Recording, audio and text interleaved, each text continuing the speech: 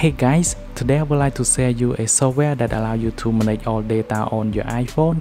It is called DearMob iPhone Manager. It offers you a ton of features including export or importing the photo and export or importing the music, video and movie, and you can also backup or restore data on your iPhone, and you can check the file on your iPhone as well. At the bottom you can find there are some additional features as well, including contacts, podcast, book, voice apps and so on. Now let me go deeply into the software and show you how it works. And on photo here I can go ahead and click on it, and then I can select the photo from my camera roll to export into my PC. Just select the photo that you need and then click on export. It will open the folder that the photo has been exported. And now from here let me go back, and on music you can do the same thing where you can add music. Just go ahead and click on add music and then select on add file, and then you need to select mp3 file, click on open and then click on sync at the bottom here and click on OK.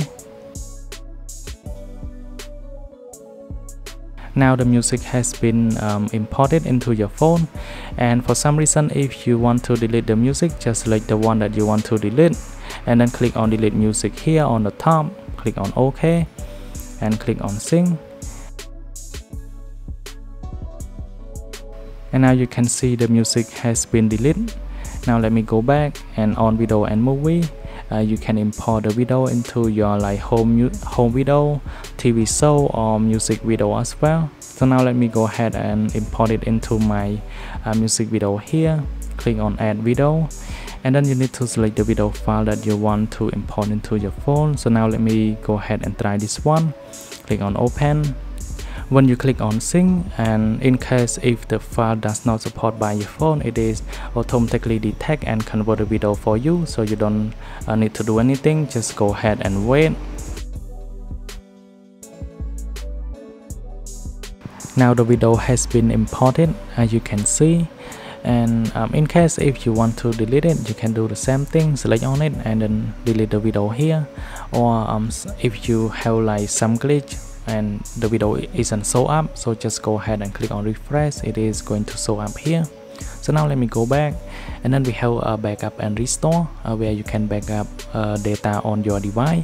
So now if you want to encrypt your backup, just go ahead and select on this one, and then you can put a password to make sure that your data is encrypted and safe. So now let me put the password here.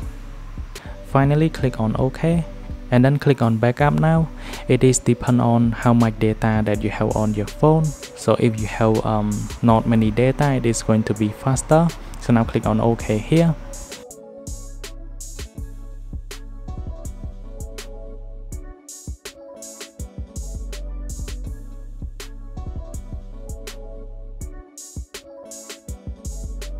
Now the backup process is completed.